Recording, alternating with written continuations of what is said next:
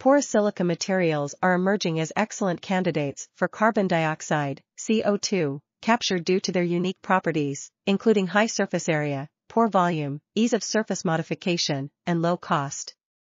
These materials can be used in a variety of CO2 capture processes, including liquid amine scrubbing, physical adsorption, and chemical absorption. Recently, researchers have focused on developing new methods to improve the performance of these materials, such as modifying the surface chemistry or increasing the surface area through nanoparticle formation. Additionally, the use of liquid amines has been explored as a way to increase the efficiency of CO2 capture.